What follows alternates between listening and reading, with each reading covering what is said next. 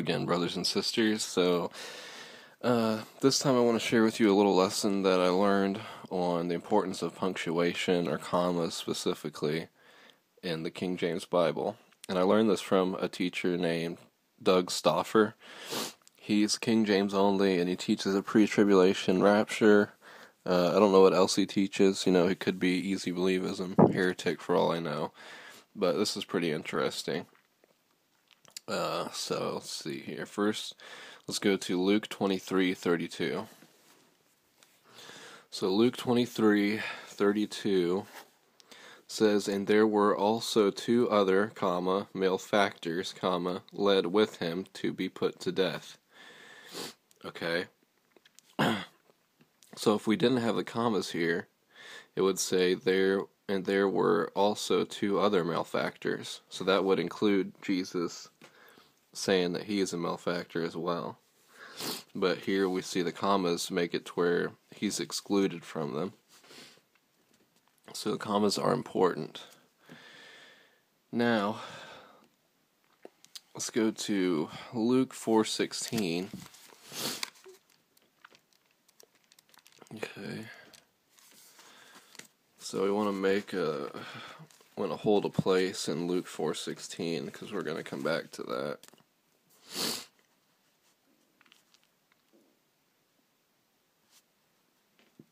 I think.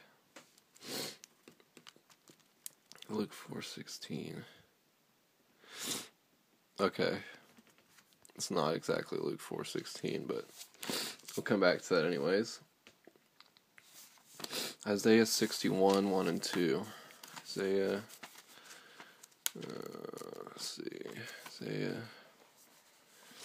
Okay.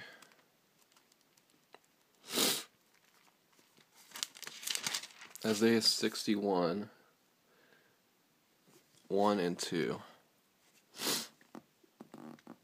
It says, "The Spirit of the Lord God is upon me, because the Lord hath anointed me to preach good tidings unto the meek.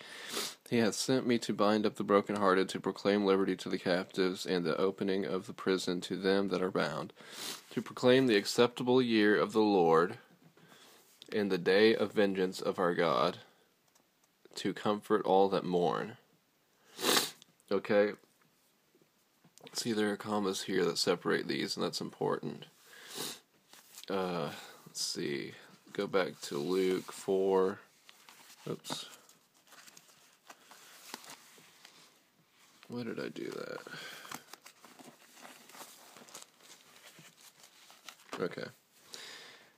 Luke 4. It's actually going to be Luke 4. Yeah, we can start at 16, I guess. "And he came to Nazareth, where he had been brought up, and as his custom was, he went into the synagogue on the Sabbath day, and stood up for to read. And there was delivered unto him the book of the prophet Isaiah, which is Isaiah. This is what we just read. And when he had opened the book, he found the place where it was written, The Spirit of the Lord is upon me, because he hath anointed me to preach the gospel to the poor. He hath sent me to heal the brokenhearted, to preach deliverance to the captives, and recovering of sight to the blind, and set liberty to them which are bruised, to preach the acceptable year of the Lord." And he closed the book, and he gave it again to the minister, and sat down. So, go back to Isaiah 61. So he started with verse 2 and said, "To proclaim the acceptable year of the Lord," and then he closed the book. Okay, because what was next was, "in the day of vengeance of our God." Okay, that's the tribulation. And "to comfort all that mourn." That's the millennial kingdom. Okay. So he came to proclaim the acceptable year of the Lord, and then there's a time gap. Okay. He closed the book there. And next is the day of vengeance of our God. That's the tribulation. So there's an unknown time gap between then and now, or between then and the tribulation. Okay, we know there's been at least 2,000 years now, and to comfort all that mourn, there's at least there's a 7-year gap there. from the tribulation to the millennial kingdom. So,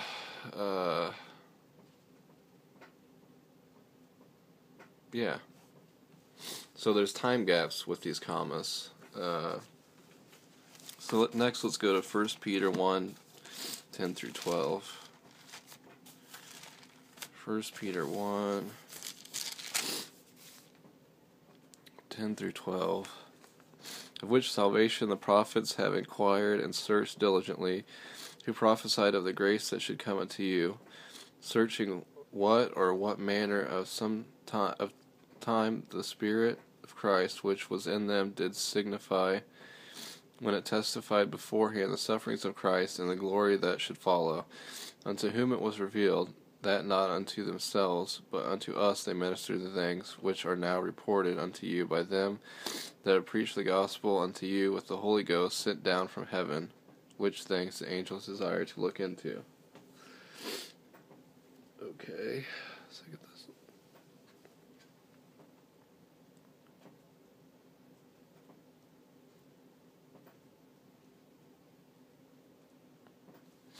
Okay, I think that here this comma, it testified beforehand the suffering of Christ and the glory that should follow. Doug Stauffer tried to say that the glory of Christ would be like his second coming, and that hasn't happened yet. Okay, so there's a time gap there, is what he says. I'm not sure if I totally agree with everything in this teaching, so let's go to 2 Thessalonians 1:7. 2 Thessalonians 1:7.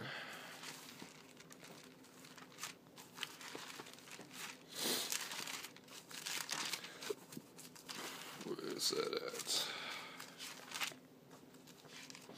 Okay, 2 Thessalonians 1:7 says, "And to you who are troubled, rest with us, when the Lord Jesus shall be revealed from heaven with his mighty angels."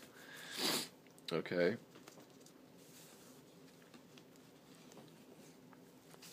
Revelation 6:11. Okay. So Revelation 6:11.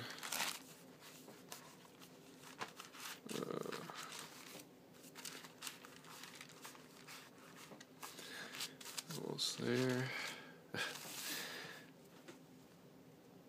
Okay.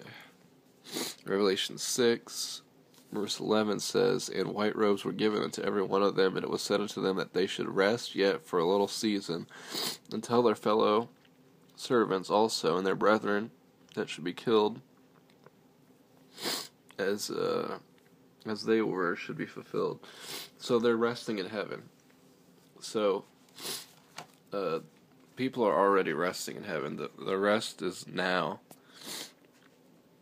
So it says, "And to you who are troubled, rest with us." That means, now, currently. And then, when the Lord Jesus shall be revealed from heaven with his mighty angels. Okay. So again, there's a time gap there. And if the comma wasn't there, it would be a totally different sentence. "And to you who are troubled, rest with us when the Lord Jesus shall be revealed." No, we're resting now. And later the Lord Jesus will be revealed. So there's a time gap there, okay? And also, I'll just note that this 1 Thessalonians 7 through 10 is talking about the second coming, okay? Now, so he sets all that up to teach that 2 Thessalonians chapter 2, verse 3. There's a comma here after first, so that for that day shall not come except there come a falling away first, comma. So he says that the falling away has to come before that day, and the man of sin be revealed comes afterwards. Okay.